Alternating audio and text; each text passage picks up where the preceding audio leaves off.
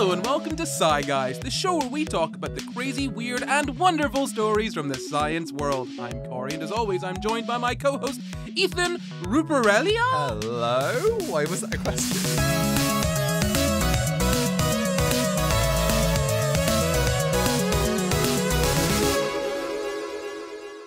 This week, we're talking about polishing off plastics, but first, we gotta thank all of our new patrons. Thank you, patron. We really want to thank you. And if you want to be a patron, head over to Patreon. And if you do go to there, you can vote for topics like the one that we're talking about today and submit them and all of the... Look, just go and read the Patreon stuff, okay? It tells you everything over there. But I'm going to tell you one thing right now. And the thing I'm going to tell you is I'm going to ask you a question. Now, if you're watching on YouTube, head down to the comments. If you're listening on Spotify, head down to the Spotify. And if you are listening anywhere else, here is what I want you to do. Destroy the world. But don't do it quickly. Do it very, very slowly. Create long-chain polymers. Use them everywhere. Break them down. Turn them into tiny microscopic things that poison everything. I don't really know where to go from this. Then you could, I don't know, ask a sailor to tell me. I'm in good with the sailors. The question is, what's your favorite food? Plastic. That's very unhealthy, but good to know.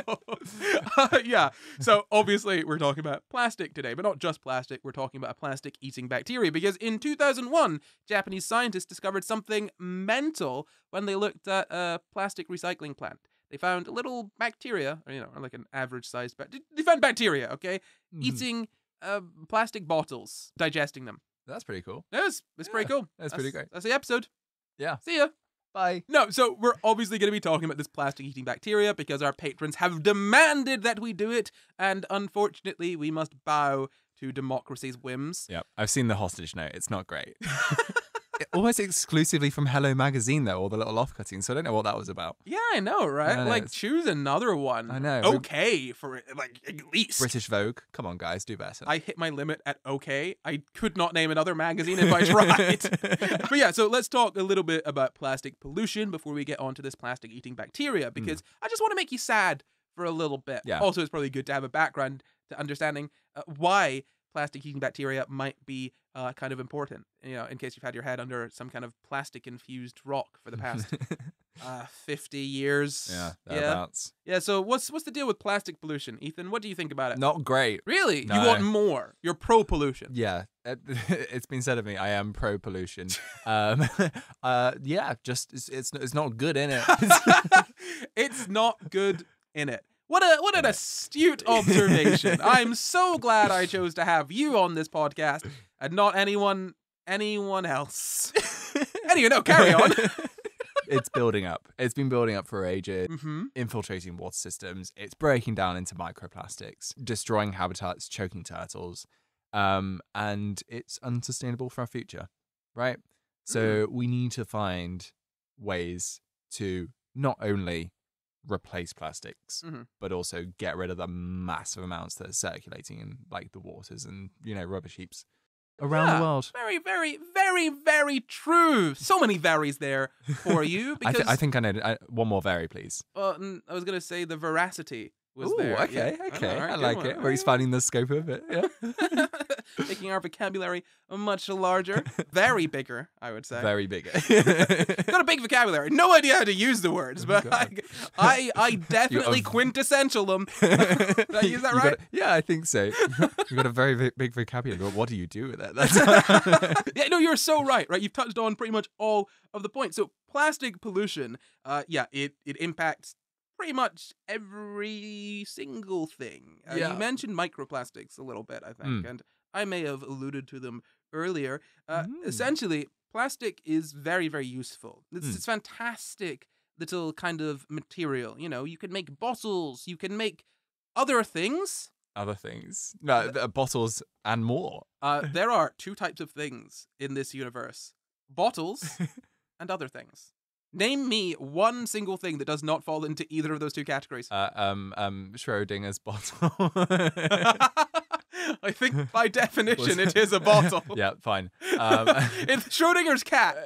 By the way, someone here who studied like quantum mechanics, no? Schrodinger's cat the thought experiment is not about whether or not it is a cat. No. Like, I'm saying the bottle is dead. the bottle is both dead and alive at the same time. How about what is it? A Klein bottle? that's still a bottle. You can't just name like. But it's a weird bottle. Yeah. And I feel like some people would argue about the definition of a bottle. Okay. And if it encloses Mhm. a finite volume, and therefore, if you have enough people arguing that it's a bottle and enough people arguing it's not a bottle, Mhm. it is therefore both and neither. I would say, I'd contend that you're very weird, but you're still a person, barely. But you're still a person, right? Yeah. Yes. But if are we fighting over the definition of person? Okay, I'm going to swiftly move on. So plastic is present in so many of our ecosystems, marine ecosystems especially, because we just like chuck it into the ocean, and who cares?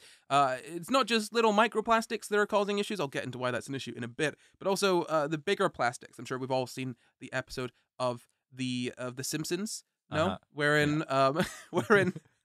Lisa shows Mr. Burns that fish can get caught in the 6-pack holders that were super prevalent, before, and I think are maybe a little bit less common it's now. kind of, you find them in like corner shops, kind of still around there. Not as common as I feel that they used to be. So there's sort of the 6-pack can holders, the little plastic things that are like tiny little nets, and fish get caught in them, animals get caught in them. Lisa shows Mr. Burns that happens, and he makes a big old net to drag the sea floor. That's basically it. That's real like science fact right there. But like it's look, The Simpsons is pretty. It's pretty factual. Yeah. I've yet to see something on The Simpsons that could not happen in real life. Do not say a word. I'm moving on. But yeah, it can suffocate things. They can get all caught in it. If you're a sea turtle, you might see what you think is a lovely, tasty little jellyfish, and oh no, I have plastic in my body because it was a plastic bag. Thank God they paid 15 pence tax on it now. Jesus Christ! I hope that's going to something. Oh, you're saying it's just going to whatever the shops want it to go to? Oh, goods. Yeah. So plastic pollution is a massive issue.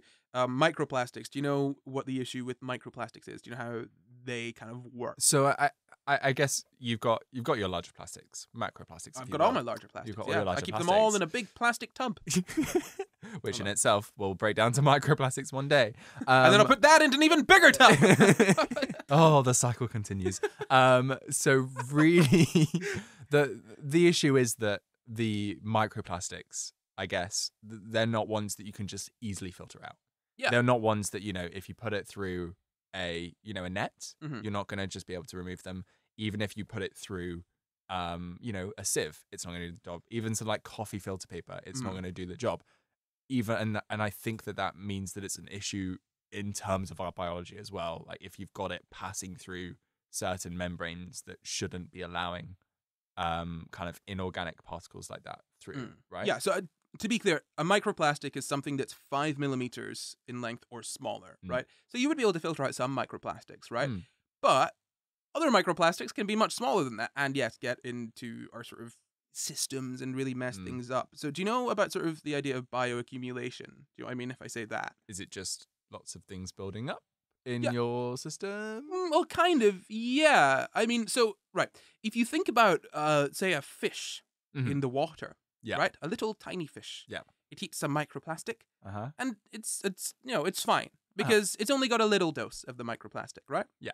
Now, if that fish gets eaten by a larger fish, and that larger fish eats lots of little fish, then that's got like quite a lot of microplastic in it now because it's got all the microplastic from all those little fish, right? And then me, a big old person, I eat that bigger fish, and then lots of other bigger fish and lots of other animals that have eaten other animals that have eaten other animals that have eaten microplastic, all of that sort of stuff, right? Yeah. Now you're gonna accumulate more of this toxin in your body in a similar sense where like if you eat like lots of tuna, you can get mercury poisoning sort of thing, right? Yeah. Like you can build up something in your body that would maybe be less harmful in the quantity that it's in to something below you in the food chain because the quantity that's in each organism in the lower rung of the food chain is not at a dangerous level, but because you're consuming that organism, you are accumulating, sort of higher levels of that toxin. Is it like apple pips? because they've got cyanide in them. If you eat a load of them, then that builds up. And while it's harmless in smaller quantities, maybe the fact that you're having more and more of those, depending on them. I don't know. Yeah, it's not dissimilar to that. Yeah, so I suppose like if you think about one apple pip it has cyanide in it, but not enough to harm you. No. But lots of them do, yes.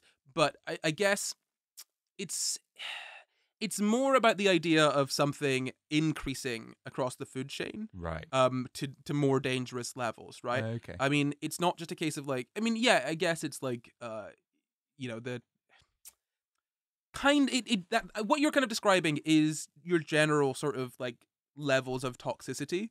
The idea I want to get across here is more specifically things like increasing as you go up the food chain, right? I see. Okay. Because the amount like if you have a tiny amount of microplastics, it's going to be harmful, but not enough to kill you.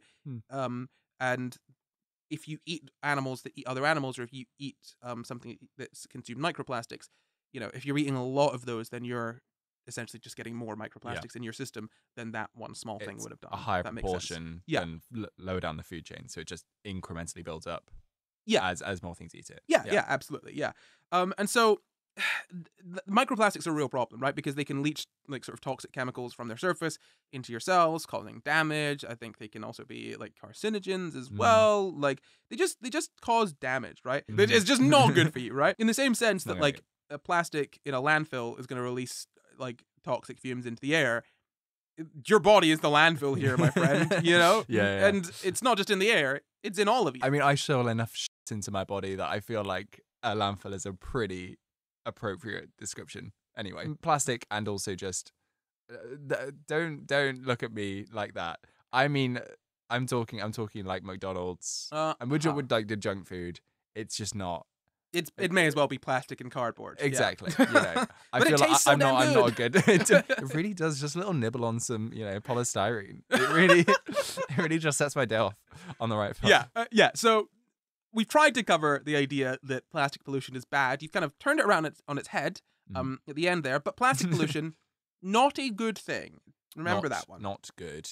You just said not good. Not. No. I was emphasizing the not.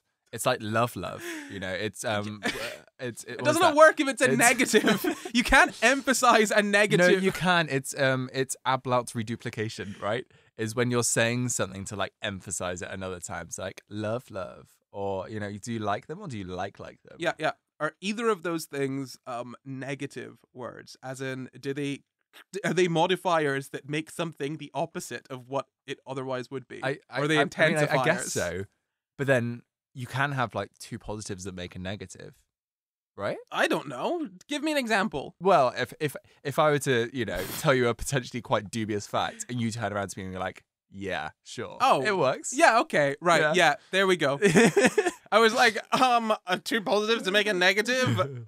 Yeah, sure. Oh, yeah. Oh, we got it. Okay, yeah, I caught up. I done caught up. Well done. Good. Anyway, so not, and that's it. That's even more intense, and also sound in terms of my negatives. It's Happy? Bad, I think, is an easy way to... Bad. Good. Is that a double negative? Look, I'm just going to move on. We've spoken about plastic pollution. I should say, about 16% of plastic produced is recycled to make new plastic, apparently, according to the BBC. I've seen lower numbers. We might get to that in a bit. But we've already spoken about plastic pollution. Probably should have done this first. What's plastic? Plastic is, I guess, in a chemical sense, it's a polymer, right? It's repeated chains of smaller kind of subunits that are kind of stitched together to make. And then they have a DOM material. In polycule. You said, right? No. You're talking about a sub-DOM. Yeah, that's exactly it. Polycule. Yeah. Polymer, actually. Oh. So it's a polycule with mermaids and mermen. That's how that works. So a polymer is like a long chain molecule. There we go. Right? Made up of lots of shorter chain molecules stitched together? Yeah, made up of sort of like individual units, right? Yeah. Subunits. As you said. Oh wow, you gave the whole answer. Well done. Yeah. Thank you.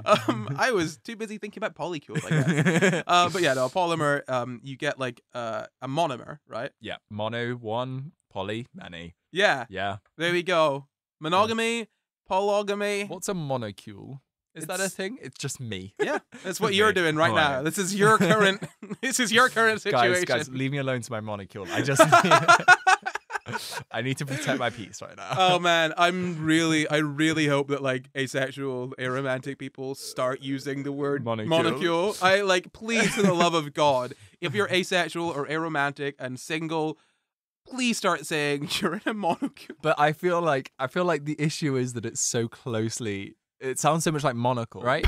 So I'm just imagining like the Monopoly man or whoever, just like by himself with his little monocle. The Monopoly man, he doesn't always have a monocle. Is that one of those Mandela effect ones? Yeah, I genuinely think he does not.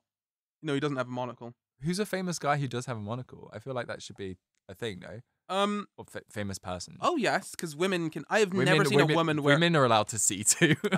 No, allowed to see one monocle. I don't think I've ever seen a woman wear a monocle. No.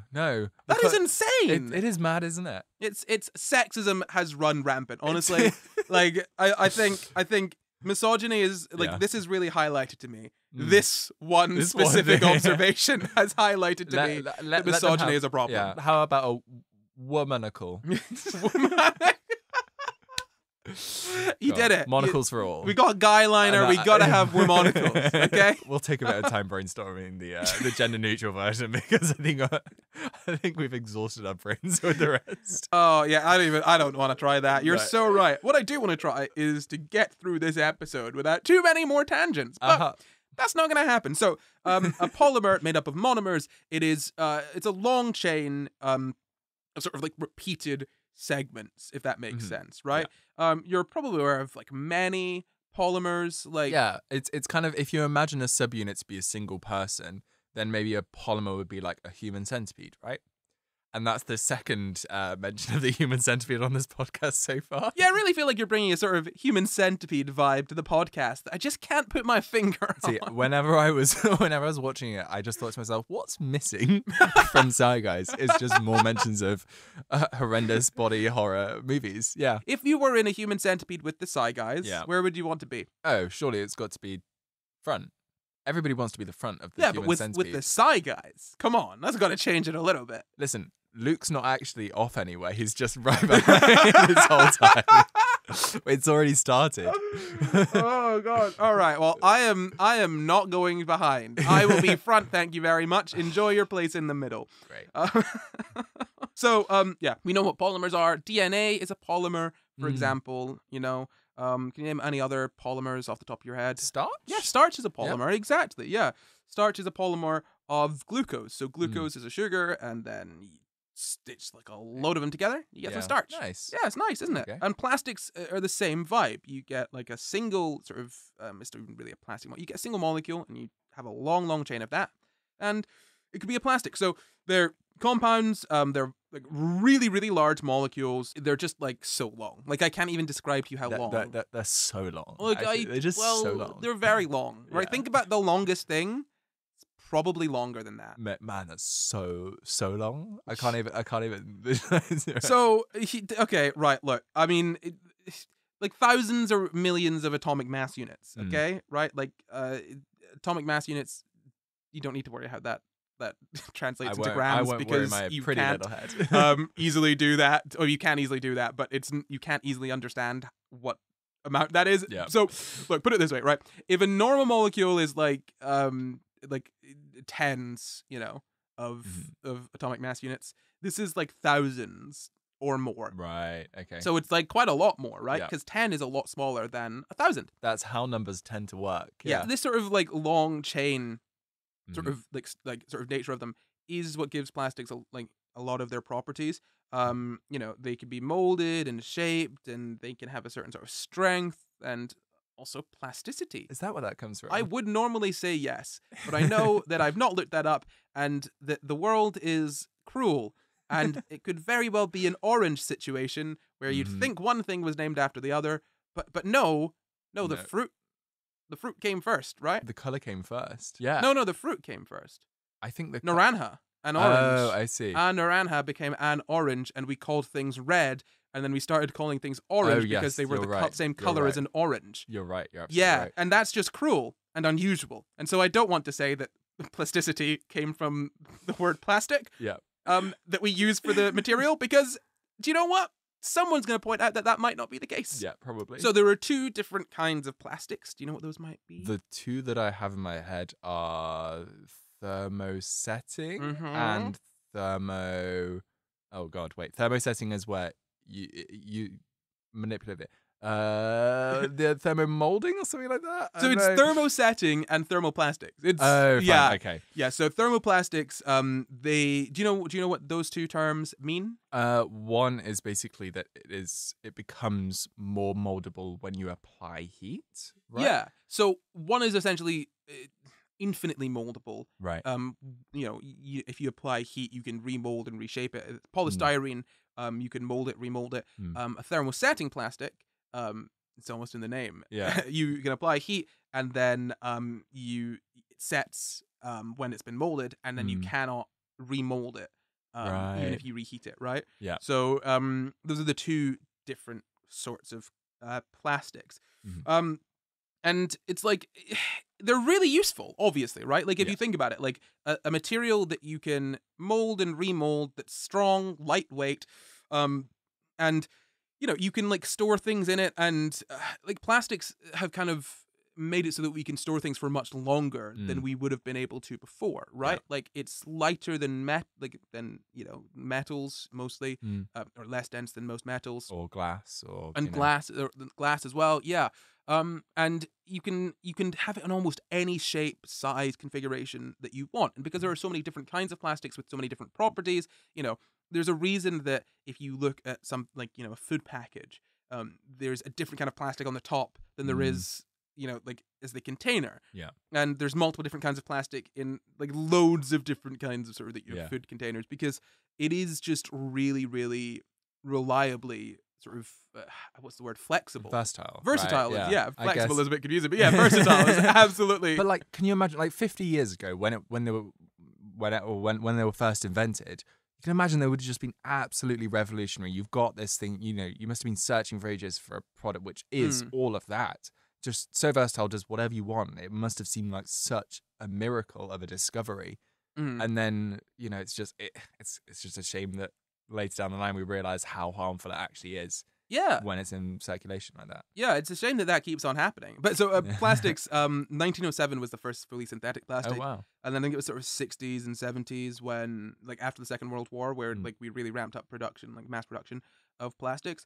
And that was when, like, you could call it the sort of the plastic revolution, where, like, just so many things became made of plastic. And, like, there's so much plastic in this room, even. Like, looking around this room, like, almost, like not almost all of the materials, but, like, at least 50%. Yeah, I'd if agree. not more of the materials are plastic, right? And even things that you think aren't plastic are plastic. Like, a lot of, like, the fake wood floors aren't wood. PVC. They're plastic. Yeah, it is really useful. And as you're saying, it sucks that we used it a ton and then realized it was dangerous. It feels a lot like finding out about fossil fuels and like, and how to and how to make sort of steam engines and, like, sort of the Industrial Revolution sort of stuff. And we just start pumping all of that stuff into the atmosphere, and they're like, oh wait, no, this is bad for us, but we've set up too much infrastructure around using it.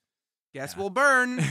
And, like, at this point, microplastics, I'm bugged by microplastics, because, like, I didn't choose to use plastics. No, true. And now I just got plastic in me. Yeah, it's everybody else's decision. And the thing is, I guess because, like, water supplies are so communal in that sense, right? Oh yeah, 100%, as in, like, you can have water systems within a specific country, but it's not going to be a closed system, is it? You're going to be like, it goes back into oceans, it goes back into rivers, it goes back into very protected wildlife areas if you live in the UK.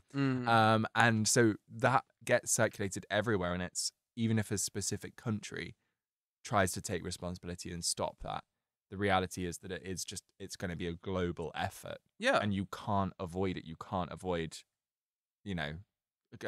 trying to get a clean water supply. It's a basic human need. Yeah, absolutely. I mean, given the fact that there's a hunk of plastic about the size of the UK floating in the ocean, which I cannot comprehend that. Like, I've It's driven insane, from it's one end of insane. the UK to the other. Not that long ago, actually. I went from London up to Edinburgh. Like, not even the full length of the UK. Like, I skipped out a lot of it. I went back down to Leeds within the same sort of 24-hour period.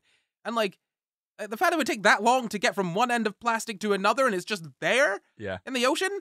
Can we not just, like, can we just, like, go do something about it? Like, maybe? What we up to? Can we maybe take a minute? Like, can we stop all the wars and all that nonsense for just a mo? And, or, you know, forever, ideally. But It feels like it should be a bit of a priority. yeah! Like, it's such an insane amount, and it just doesn't feel like it's ever entered, like, the conversation. No, right? absolutely not. Yeah, Yeah. it's like one of those, like, fun facts that you give And about, well, if I say fun fact, it's one of those facts you give to induce anxiety about the climate and our ever-looming destruction, you know? just one of those little gems. Yeah. Yeah. Plastic gems. Plastic gems. But yeah, no, so there's those two different kinds of plastic. So, you know, it's really, really useful in loads of different things. So thermosets, they basically kind of undergo a chemical reaction when they're heated to become like one kind of big molecule. And thermoplastics, the moldable ones, those are different. They can kind of flow and move past each other, all the sort of long chains, which means that you can just heat them up and reorder the chains, and then they set, and then you heat them up again and do that continuously, right? Nice. And there were so many different kinds of plastics. Can you name any kinds of plastics? I mean, actually, their shortened names are usually pretty well known, you know? Yeah. So polystyrene. It's classic. I mean, I said that, already, yeah. Yeah, well, I mean, I thought it, so Yeah. Yeah, that's the same. Number one, polyethylene terephthalate or something along those lines. That's that number one recyclable. Terephthalate. Yeah. Something like that? Yeah. PET. Just PET. There's PET, there's PT, maybe? Yeah, probably. PE. Yeah, I don't have them all. PPE. You've got PVC as well, polyvinyl chloride, which you mentioned. Just loads of They P's. begin with P's a lot. It's because the poly. Yeah. Poly. Because of, and not because they're in a polycule. Not in a polycule. Because they're in a molecule that is a polymer. There we go. Nailed it. Ow! Ow, ow, ow!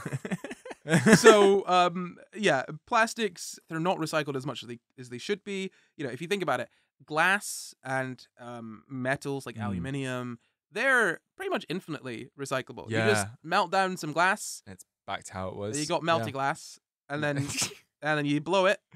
I always blow things if I want to get something. And in this case, you blow glass to get whatever you want from the glass. Oh God! Are you proud of yourself? And aluminium, you see, it's like a metal. So you heat the metal up, you reshape it. It's like basically infinitely recyclable, right? Yeah. Plastic, not so much. Do you know anything about plastic recycling? I guess it largely depends on the type of plastic that it is, right? I guess the thermosetting ones are going to be more difficult to recycle, and the thermal ones are better. But there are so many, like carrier bags and like films, are just, you use them, and even if they are theoretically recyclable, the fact is that if the facilities aren't accessible, they're just going to get thrown straight to landfill. Yeah, I mean, it'd be great to create jobs when we're running out of jobs. Jobs for people who just sort the plastic instead of expecting the consumer to do something that they're not going to do. No. But yeah, so the issue isn't just accessibility of recycling, right? Like that is a major issue, obviously, right? Because nobody knows how it works, right? Nobody. And you could say, well, no, because you need to know about your local recycling plant, what they do. Yeah. You need to know what all the plastics are, which is like means inspecting every single thing before you throw it away. Yeah. Having multiple bins, probably. Yeah. Cleaning things out, or maybe you don't have to clean them out because they clean it at the facility. Yeah. Depends on the facility. And then whether or not the council are actually going to collect exactly. those. And each one of those is different. Yeah. And even different plants have different ways of processing things. And it's impossible to know because there's no like transparency along the way. Yeah. So there's not enough of an effort really to recycle plastic, right? And so you mostly just kind of break it down. Like you can break it down into pellets. Is one way of doing it. You kind of like you do that, and then you melt it down, and you can kind of make it into something else. Or you can sort of break it up into fibers, and make like a sort of insulation from that. I've had those in my HelloFresh boxes. Yeah. Well, it's a degradative Yeah. Degradative. Degradative. It's a process that it degrades the plastic as you go through it. That was a tough one. You got there. That was a little toughy, wasn't it? Yeah. By which I mean, like, we were talking about blowing glass, right? Speaking of a Yeah. toughie. That's giving me a toughie. So you can like infinitely recycle glass, right? You can, if you've got a glass container or a glass bottle or a glass jar, right? You melt that down, you can make another glass jar. And you can do that as many times as you want, right? Many times you want to blow that glass, you go ahead and do it.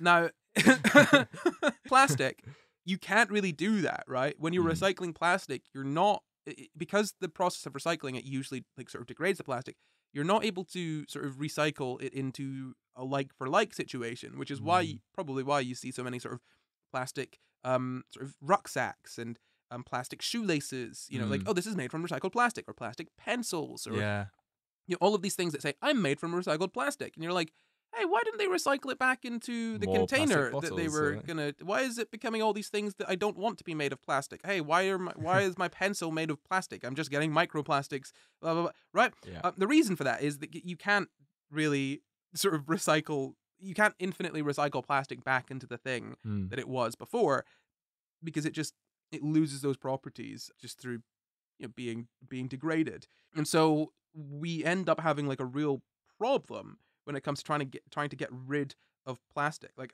I mean, I've got my numbers here in front of me in my notes saying that 9% of plastic in the best case scenario even gets to a recycling plant. Which, like, the BBC says 16% of plastic is recycled. Maybe that's in the UK, but maybe this 9% number is globally, but like, or in certain countries, maybe in the US, but 9% even just gets to the recycling plant. It's mad. I mean, I think that when I feel extremely guilty is when I'm in public, for example, and let's not even get into the whole like Jesus, two I would different feel holes guilty going in into the public same if I bin. looked like you as well. Doing that to random strangers must feel horrible. But you pull through. Carry on with your little story. I don't think I want to now. It's okay. I'll cover my eyes. You don't need to worry. Go on then. There are people listening audio only on this, okay? Yeah, which is like makes sense. If I could listen to this audio only, I would. Like the sight. Look, truly, if you have not seen Ethan, the sight of the man. Oh goodness me, it would simply drive you. He was what was in the Bird Box. Not seen that movie. Is no, it good? It's a good reference. Okay. Not accurate, but but I like that you tried. You know, staying topical. From 3 years ago, 4. 5? I honestly think it was more. I remember watching that at Christmas when I had norovirus. Good times. I think the norovirus actually made it tolerable. It was from 2018. It's 6 years old. Carry on with your story about being guilty about being outside in public. When I am walking along the street and I have a piece of plastic from, you know, I've just had some food and not having the facilities, I do not eat plastic. Don't let it be said. You said that at the beginning. I enjoy munching on my monomers. But it's when you're walking by and there's just no recycling bins around the place, and there's no facilities to actually try and help you make the right decision in that moment. Yeah, no, it's horrid. Yeah. Or even when there is a recycling bin, but that bin goes into the same bin as the not recycling bin. Yeah. Or you know, or it just goes to, like, they've got recycling bins, but they just take it to the same place. Like, I know. It is frustrating as a consumer, as an individual, as a citizen, to feel somewhat helpless. Like, yes, we can vote, yes, we can protest, all of these sorts of things, right? But there's no sort of immediate change one can make. Because taking on all of the responsibility of, like, recycling plastic oneself is obscene. Like, it's unrealistic. It is quite literally against the entire point of having a society and a community, right? We didn't settle down and start agriculture and create cities and towns and, you know, communities so that one person could be entirely responsible for the entirety of their own, like, needs. No, the reason we did it is to share the load of things. The reason that, like, a council exists is such that I, as an individual, do not need to maintain the road outside of the front of my house or anything else like that, because a group of people that I am giving money to will do that shit for me. That's their job. Yeah. And I support, like, you know, whatever by doing my job, which is complaining on the internet. Yeah. I'm adding to the conversation. You This are. is an important job. And you're a valued member of society. Well, let's not go that far, No, okay? I'm barely a member of society, and I'm only valued by people on the internet, and I'm not even sure if they're real. And I don't think you're included within that either. But I value you, Corey. And that's why I have no respect for you. Anyway, no, but yeah, it is irritating to just be a participant in a system that is so averse to any change. Yeah. It's like screaming into the void, like, oh, look, this ship is going over a waterfall. Should we maybe put down the anchor, which will absolutely, you know, slow us down, if not save us entirely, and potentially give us some time to come up with a solution to deal with this waterfall situation? And people are like, nah, full steam ahead. Yeah. Dropping the anchor would mean some extra work, and also I wouldn't get to party so hearty. Also, that anchor's so heavy. Like, it's just Yeah. going to take some time. It's a bit of a distraction. I think we've got other things to worry about. You know? Yeah. I don't think, are we even going to make it to the waterfall? It's so far away. I feel like that's tomorrow's problem. I'll be off the ship by the time we hit that waterfall, okay? But yeah, no. So it's a real problem when it comes to recycling, right? So what we tend to do with plastic is we burn it. Yay. Burn. Woo! Probably not a good idea to do that. Any idea why that is? Is it because it produces harmful gases, chemicals that go up into the atmosphere and contribute to global warming? You have quite the knack for answering questions in the same cadence as a 5-year-old. But yeah, you are not incorrect. You're not incorrect. No. Yeah, so greenhouse gases released in exacerbating the issue of climate change. Love that. That's why it's so bloody hot in here in May. So is it? I guess it's basically just burning fossil fuels, but with extra steps in between, right? Yeah. Because you've got oil that's turned into plastic, and then plastic, which is burned, which just provides some energy in certain plants. If you use it, if you like have a plant that uses that energy, yes, right? true. Like you need to ensure that's, but then it also releases toxic fumes. Yeah, which is not. It's not great, right? I wouldn't endorse it. No. You just eat it. That's I'm not going to be standing outside picketing saying we want more toxic free. Yeah, well, I mean, some people basically are. I mean, and to kind of touch on the plastic pollution again, right? So, I said in 2001, these Japanese scientists discovered this bacteria, right? It's been about 20 odd years since 2001, right? Something like that, 20 odd or more if you're talking about the Space Odyssey. But so. Monolith! What about the polyliths? Huh?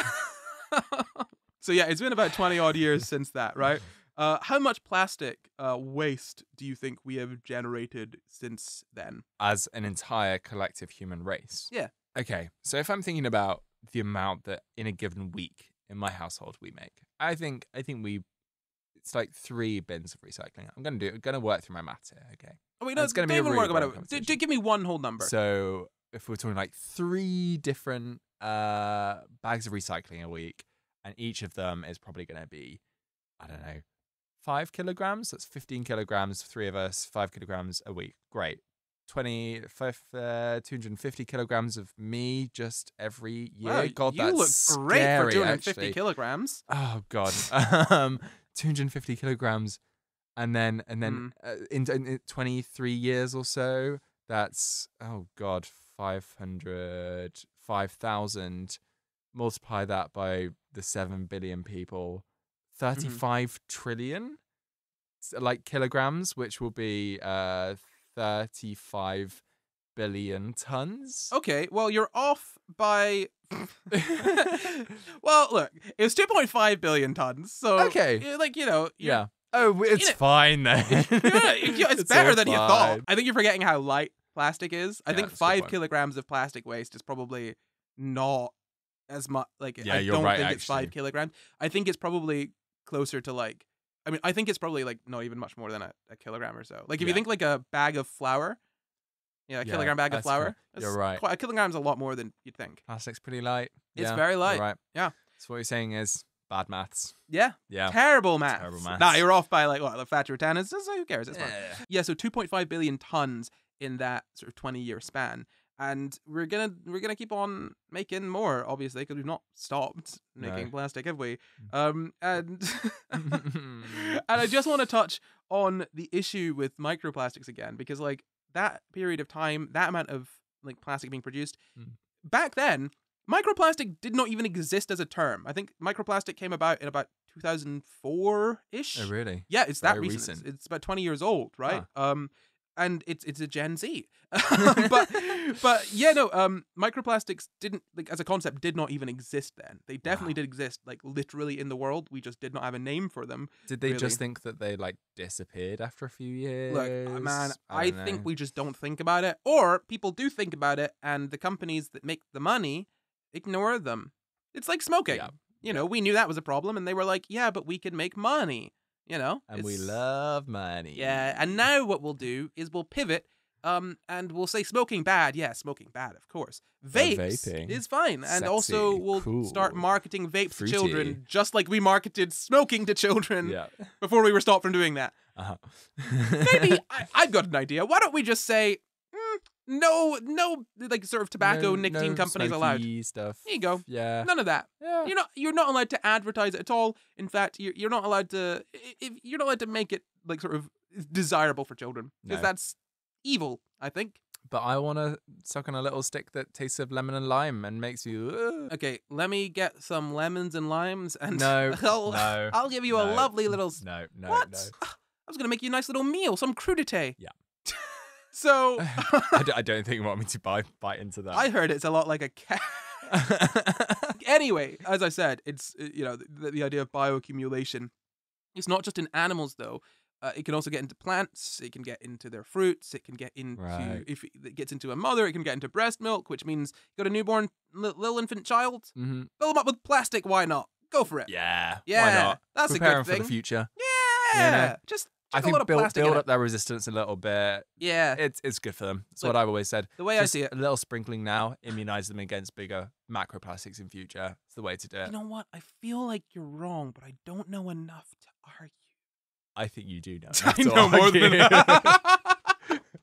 Yeah, no. Yeah. No, okay, to be 100% clear, you cannot immunize yourself against microplastics with other microplastics. That's just making you more full of microplastics. I think there's a paper in it. Maybe an Ig Nobel Prize one of these days. Dude, I would love an Ig Nobel Prize. Like, I think what we should do is probably just start a lab, and the entire goal is just to get as many Ig Nobel Prizes I'd as we actually can. love this. I'd love this. Like every single year. Like I think we could find the funding for that. I genuinely think we could. Yeah. Yeah. I think we could do it. And If we it do could be a lovely little podcast- TV show or a There we podcast go. or something. Yeah. Forget SCI Guys. We're done here. Goodbye. Ding-a-ling-ling, this prawn in my hand is telling me that that's the ad bell. Goodness me, Corey, when did you learn to speak to prawns? Well, look, I learned to speak prawn as soon as I subscribed to SCI Guys on YouTube and also went ahead and followed them on Apple Podcasts and Spotify. That's an awful lot of amazing things you've done there, Corey. I wish that everybody else would do that right now. Yeah, who knows? Maybe if you follow SCI Guys on Apple Podcasts and Spotify and go ahead and subscribe to SCI Guys on YouTube, you might be able to speak to prawns too. But how much does it cost? It's absolutely free. What? Yes, and not only does it let you speak to prawns, it also supports the show and helps it get out to more people. That is eminently desirable. Yes, it is. So go ahead and subscribe to SCI Guys on YouTube and follow us on Apple Podcasts and Spotify if you want to speak to prawns. Warning, subscribing to SCI Guys on YouTube and following us on Apple and Spotify may not allow you to actually speak to prawns. Okay, Ethan. All right, let's get into the chat about this plastic-eating bacteria. What do you know about it? I'm assuming it's some sort of bacteria. Did I ask what you assumed, or did I ask what you knew? What I know is it's a bacteria that eats plastic. And apart from that, very little. It is very little. Yeah, well done. That's many things you know about it. So yeah, no, it's this plastic-eating bacteria. It's called Idenol. Oh, I really need to start reading these before I am on the podcast. Yep. I have a horrible habit of simply looking at a word and being like, "Yep, I have read this word. I haven't read it. I've looked at all of the letters. I've seen it." But how do they flow? That's my- the real question. My brain recognizes the word. I don't need to read it. Yeah. You know, I don't need It's to there. make my mouth go together. I know what the word says. Ideonella sakaiensis. So it's Nice. it's named after the city it was discovered in. Okay. Can you guess what the city is called? I think I need to hear the name one more time to be able to really... Ideonella sakaiensis. Whoa. See, one time and I got it down. It's definitely in the second half. Yeah. Oh, Osaka. Sakai. It's Oh. Japanese, remember? Yeah. Yeah. Yeah. Yeah. I'm not good with my Japanese cities, I'm afraid. Sorry. To Osaka with them. It'll take you some time to learn them. But okay, I'm done. I don't want to. Good. Those were bad. Those were quite possibly your worst. I so feel far. like I need to Yeah. cut those out. That's how bad those were. But I probably won't. Anyway, so these scientists discovered this sort of plastic-eating bacteria, and it wasn't until 2016, I think, that they published their research. They were working with this bacteria. They were doing some stuff. They were looking at it. Basically, what this little bacteria was doing. Sorry, they discovered it in 2001. Yeah. And they published a paper in 2016. Yeah. So for 15 years, they were just waiting? I think they were probably studying it and trying to increase it, sort of make it more potent, figuring different things out. And they, do you know what? This is the difficult thing, right? I've seen some publications say that they discovered it in 2016. Mm-hmm. They published it in 2016. I've seen many other places say that they discovered it in 2001. I don't know if there was any announcement between then, but this is like this. There's money behind this, Yeah. you know.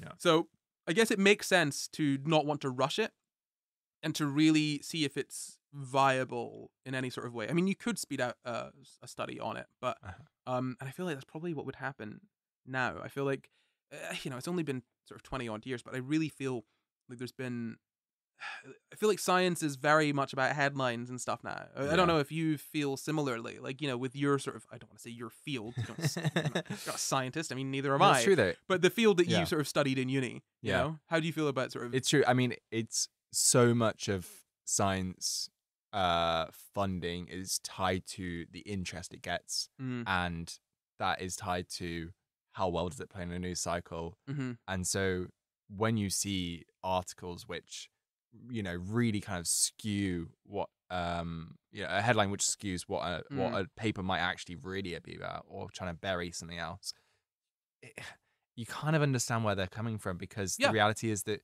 the headline might be misrepresentative. However, at least it's bringing some attention to it in the first place, which is really difficult. However, I would argue that those kind of headlines, I have the same problem with those as I do with fun facts, because talking about fun facts again. I hate fun. No, I don't hate fun. I just hate facts. Well, the fun ones. No. Like, the reason I say I hate fun facts is I don't like this sort of TikTokification, you could call it. If that would be a very modern way of describing it. That's not how I would usually describe it, but this sort of TikTokification of information, of knowledge, right? Where you just blurt out some, almost like, AI generated sort of fact of like, give me a random fact, like a random fact that doesn't connect to anything. Okay, so fun fact: the average pigeon in London has 3.5 toes. Right. Okay. Yeah. So that's a really that's an annoying kind of fun fact, right? Because what does that tell you? Averages are a really, really, really good little way of obscuring information. Yeah. They're a great way of understanding information and making it more, making it easier to understand. I'm just repeating myself. Easier to like a little bite-sized chunk to eat, and Yeah, it's a great way of breaking down information into, taking a lot of information and making it more manageable, right? Yeah. Averages, I'm not going to say that averaging something is bad. Super, super useful, right? However, sometimes averages can obscure, the information behind them. So if you say the average pigeon has, 3.5 toes, average pigeon in London has 3.5 toes, right? That doesn't tell me much about how many toes, pigeons have. They're probably, wait, hold on, 3.5 toes? That's a good point, actually, on each foot. So there's lots of pigeons with lots of missing toes, probably, and a few pigeons with all of their toes, and somewhere in between. The point is, it doesn't tell you anything about pigeons or anything. No. It's just, here is a thing that exists. Here's a thing that exists. Where's the context? Where's the reasoning? What does that mean? Yeah. Why is that interesting information? You just said a thing, right? it's like bloody animal facts, right? Like Yeah. it bugs me to see people just spout like a random animal fact, and like the reason being is that you don't understand what goes on behind it. Like it doesn't give you an understanding of the creature, of the of biology, or of like any of those kind of animals as a whole. You just then take that random fact, you build like a kind of mental model around it, subconsciously even, and you walk away thinking something that may not be true at all. I'll tell you a good example of that actually is elephants can hear through their feet. Okay, so can elephants hear through their feet, or is there like can like vibrations travel up through their body and they can process that in some way? It's closer to the second one, yeah. Yeah, But but but it kind of it there's a way of interpreting the information where you draw the wrong conclusion. yeah, and like if you don't understand how hearing works, then you're like, what? Like that's a weird, like it's so many like oxymorons and like little like confusing things like that only come from like it's something that makes complete sense. But if it's described in a particular way, or if it's given without the full context, it becomes, it doesn't make much sense. And the idea, okay, so giraffes are 30 times more likely to get hit by lightning than people, or a cloud weighs around 1 million tons, or identical twins have the same fingerprints, or Earth's rotation is changing speed. Your brain is constantly eating itself, right? These are from BBC Science Focus magazine. 101 fun facts that will blow your mind. These aren't blowing my mind. These are making me ask, okay, what does this mean? For something to blow my mind, I must like try to comprehend it and be unable to comprehend it. If you just say random thing and I think that don't make sense. That's not me having a mind blown. That is me saying one random sentence don't make sense. Okay? Yeah. I just look. Here's it. Like I don't even know how I got onto this. Okay, but the reason I don't like fun facts, far way away from where we started. The reason I don't like fun facts is because they don't encourage. Like often people spouting fun facts don't encourage curiosity. They don't encourage learning. It's popcorn information. It's junk food of like for the mind. I feel like a fun fact should make you, I think, be like, oh, I want to know more about this thing. Yeah. It should be a complete meal, not just all of the candy and sweets, like fun facts so often are. Yeah. A nice little pick and mix. Yeah. Ooh, let's get some frazzles. Exactly. I don't know how I got onto that, but to bring it back, so they took a while. Oh, we were talking about how science has changed and headlines. And the headlines and funding. Yeah. Yeah. So I think those headlines are a lot like fun facts in that like they have that negative impact on people, wherein people see a headline that says, oh gosh, what is it? I think there was one recently about, scientists have discovered that there's an alphabet in how whales talk. And it's like, I know that people are going to take that like way more literally than what it means. Like what probably has happened, and I've not looked into this story at all. What's probably happened is that scientists have studied whale calls and found that there's like different things that they use to communicate like different meanings, or probably like specific like phonetic sounds that they have within their vocabulary, and instead you've got a lot of people thinking a whale is there singing A B C D. Yeah, and like maybe not that literally, but they don't necessarily. It doesn't come across like what is intended doesn't come across, right? No. And you need to be so careful with that because a lot of the population doesn't have science education beyond like high school, like the middle of high school, really, like really early high school. And, the people that do have the education beyond that point, some of them might not even remember it or be all that interested or anything like that. And so much has changed even since I was in school that, things are out of date. People's understanding of things could be 20 years out of date, which is insane with some fields. Like the amount that can change in 20 years, like, in the past sort of 20 years, we've gone from not like having a concept to microplastics to it being one of the biggest bloody problems we've got. Yeah. And so, I think those kind of headlines are not great, but I understand why they're done. And ultimately, it's just an issue of like funding for science. Like we need to fund things that are financially worthless. Or seem financially worthless. Yeah. Because they may prove financially fruitful, but also because the knowledge might be, helpful for other things. Yeah. Like we can't just build one single really tall Jenga tower, right? We need to have really strong foundations build out as much as we're building up. Yeah, I think it's important that actually we're kind of trying to diversify as much in what we're researching, because you also don't know along the line when that research is going to be needed. Yeah. It's not a bad thing to be more inquisitive about the world around us. Oh, absolutely, yeah. And unlocking a lot of that knowledge along the way, because it makes things easier in the future. We could be speeding things up that might be necessary at a point, 50 years down the line. Yeah, I mean, I don't want to say we lost too much. I don't want to say we lost a lot, when science stopped being random rich dudes in their, in their sheds cooking up potions and discovering gravity and stuff like that. But like, I mean, we lost something when when science stopped being random rich dudes working in their sheds, or in the case of Marie Curie, random ladies working in their sheds, blowing stuff up. But yeah, no, like the sort of people following a whim or an interest has a lot of value, I think. I agree. But also, yeah, like it's really difficult to do that in a way that isn't sort of built upon the consolidation of power and wealth, such that someone can just follow whims or interests without any sort of care for anything else. It's a really difficult balancing act, but I think we're not doing it as well as we could be. I agree. Yeah. And so, yeah, so it took them a while to publish their work. So they discovered it in 2001, and then 15 years later published it in Science, which is a journal. I know that might be confusing if you're not aware of Science, the journal. It is a journal. It's where you put scientific papers. You publish it to there. It's very straightforward. I like the idea that things are just named after their subjects. Like, we've just got, I found a really cool thing about squirrels. I published it in Squirrels magazine. But like, look, okay, there are lots of journals that are Nuts just magazine, what they are. sorry. Okay, Nuts magazine, haha. Look, there are lots of journals that are just named what they are. Science guy, come on, Science. I know. Like, you can't have a monopoly over the word for the thing that we're all doing. We're not known for our creativity, though, are we? So true. So true. So yeah, they published their work. It was in Science, which, I mean, if you're not aware, it is like one of the journals, right? It's the big boy. Yeah, right. Yeah. Like if you see something in Science, it's Science or Nature. Yeah. Nature. I forgot about Nature. Anyway, so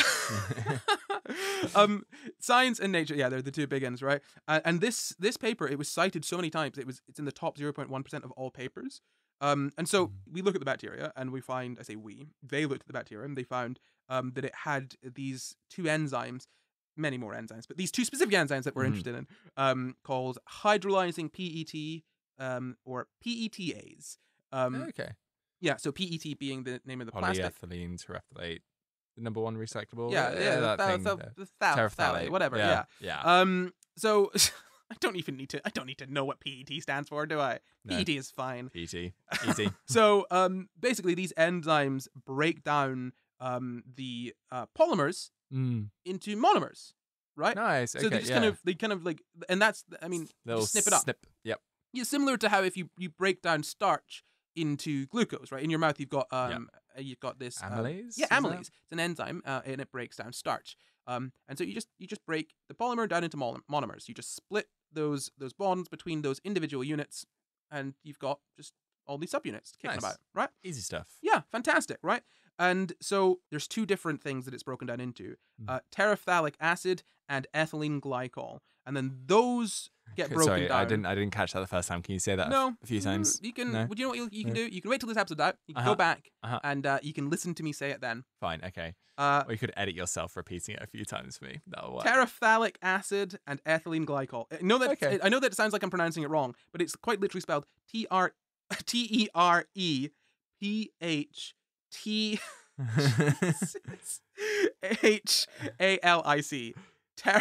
Terephthalic. Good job. Yeah. Terephthalic acid. Terephthalic.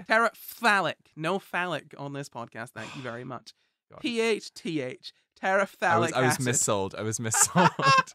And ethylene glycol. And then those are broken down, and it's the breaking down of those two monomers that the bacteria uses for energy, right? Nice. And so obviously we discovered this, and we were like, oh, we should start using this for things. And one of the main things that was done pretty quickly was, one of the main things that was focused on pretty quickly was trying to take this enzyme, put it into another bacteria that is just better at making enzymes.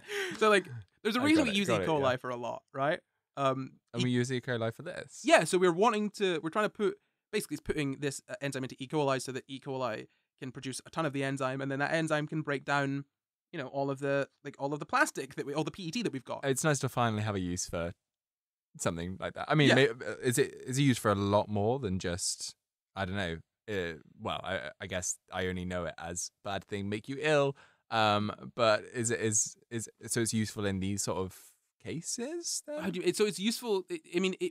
coli. Yeah. Oh, E. coli. Oh, yeah. I mean, look, the way that biotech works is you've got some organisms, you've got some bacteria, some fungi. Like yeast is one that we love. We know how to work with yeast. It's really great. You chuck something into yeast and it starts making it for you, right? Oh, nice.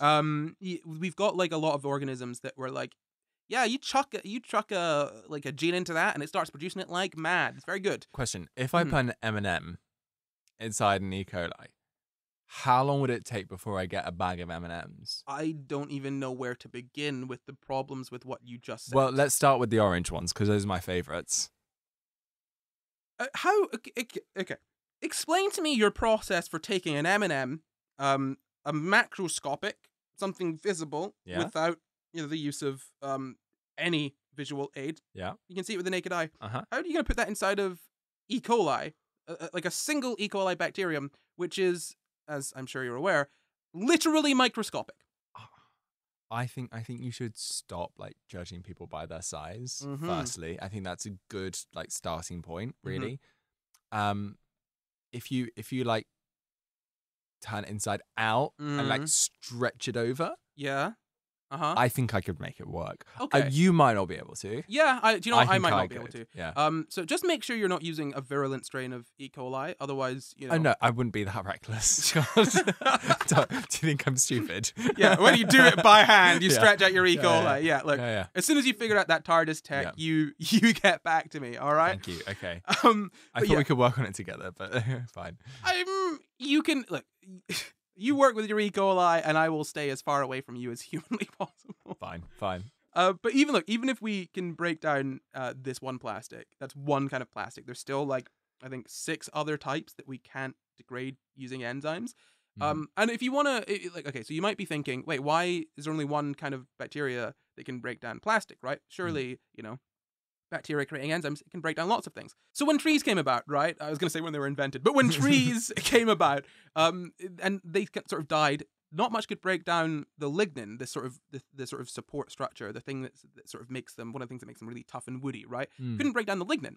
And so that just kind of sat around for a while. And then suddenly something, evolved to be able to break that down, right? It takes a while for something like that to happen. If you've got a really, really strong, compound or chemical, right? That kind of evolves. It's not necessarily something isn't necessarily going to immediately evolve to digest that.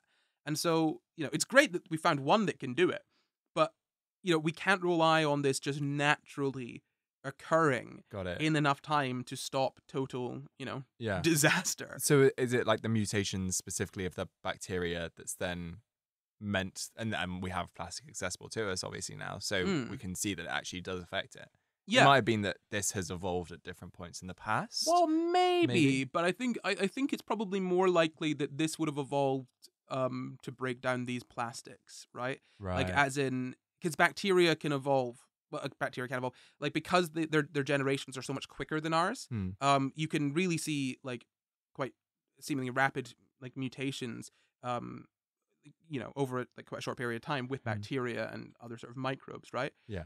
So I would wager that this evolved, because of like in response to the plastic, probably, right? Huh. Because I mean, we do have there are enzymes to break down natural polymers, but plastic is quite a bit stronger than a lot of natural polymers, and there's so many different types, and but then it very I don't know though. It very well could be that this kind of existed before in some form. In fact, the way that evolution works, it probably did exist before in some form. But like, I doubt that it would have evolved to be the way that it is now. Right. Quite a while in the past, right? Yeah. But yeah, so on top of that, we want to bioengineer sort of this enzyme, put it into different sort of, what's it called? Different organisms to make them sort of produce it in greater quantities, sort of alter this enzyme itself so that it could sort of digest faster or more effectively, or even maybe try and do different kinds of plastics. But yeah, so we've got we've got this sort of cocktail of enzymes. Okay. Is, to quote in my notes, cocktail of enzymes, where you mix PETAs with MHETAs, which is another plastic eating enzyme, and then that can digest, like it digests plastics like much better, as it digests two different kinds of plastic, and this PETAs, they've kind of bioengineered it so that it digests plastic like 6 times faster than the sort of natural one. And so, it's this kind of like bioengineering work, this biotechnology that, we're kind of taking living stuff and trying to make it work to break down this sort of unnatural stuff, right? And that's prevalent throughout like so much of our technology. Like so much of our technology is just like, hey, what did nature do? Let's steal it. Like nature does well for these things. Oh yeah. You can't beat like millions and millions of years of work. And I guess it's like it's not even just the time, it's that biological organisms are so complex, and they're the kind of equivalent computational power of like an organism compared to an actual, physical electronic computer would be so massive. Oh yeah, absolutely. And so you've essentially got these organisms working on the problem in a sense. Oh yeah. For years, and so complexly, and in so many different places as well. Like if you think about like how small bacteria are and how prevalent they are, they're like everywhere, and they're just chugging away constantly. I mean, there could be more of these sort of plastic eating bacteria, that we've just not discovered yet as well. And so it is awesome. I mean, to kind of end this, unless you've got anything else you want to say. No, great. Well, one last cool little thing is that the University of Edinburgh, they've tried to change plastic into vanillin, which is the sort of vanilla flavoring. But and that's like that's really, really sort of widely sought after. It's one of the most like sort of desired chemicals. It does in sound the world. A little bit like alchemy at this point. Like but literally the idea is to use E. coli to transform plastic into vanillin. And I think they've actually managed to do it. Basically, you degrade PET down into those basic monomer components. Yeah. And then you take one of the monomers, why did it have to be this one? Terephthalic acid, and you turn that into vanillin. You just like treating it chemically, like a bunch of different chemical reactions. And we need to look into it more apparently, but it should be fit. Like people should be able to eat it. Okay, right. It should be safe. Okay. I'm on board with the science, right? Yeah.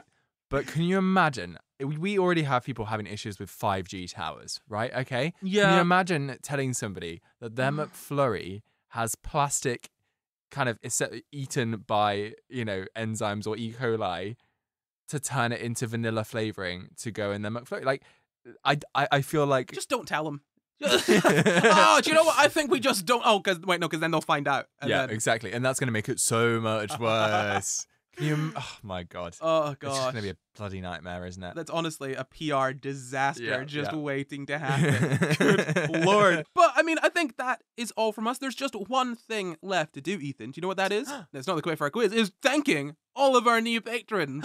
Thank you to River, thanks Freckdax22, thanks Brenna, thanks Nephili, thanks Kyle, thanks Angelina J, thank you Molly, and thank you Casper. Also thank you Mark O'Brien, thank you to Flammable, thank you to LU0805, thank you to Ava Marsh, thank you to Evan Volgazang. I'd also like to say thanks to Ethan. I'd like to say thank you to Molly Aikima, thank you to Asherton is in love, thank you to Sophie J, thanks Fox, thanks Holly Wilson, of course.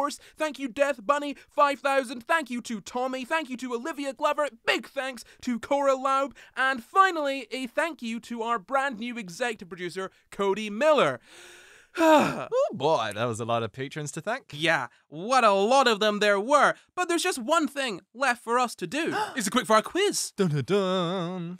Plastic Eating Edition. So the rules for the quickfire quiz are the same as always. I'll ask one question. That's one question between you and the audience. The first person to answer the question after finish asking wins. What do they win, Ethan? They win a entrance to my polycule. You realize a prize has to be, like, desirable, right? Like, this is a punishment. No? Do you realize you're also in the same polycule? We need to have a conversation after this. We do. My question for you is, what was one of them monomers that I just mentioned? The difficult to pronounce one. Say it. No, it's not, obviously not poly. Terephthalic acid? Let's try it again.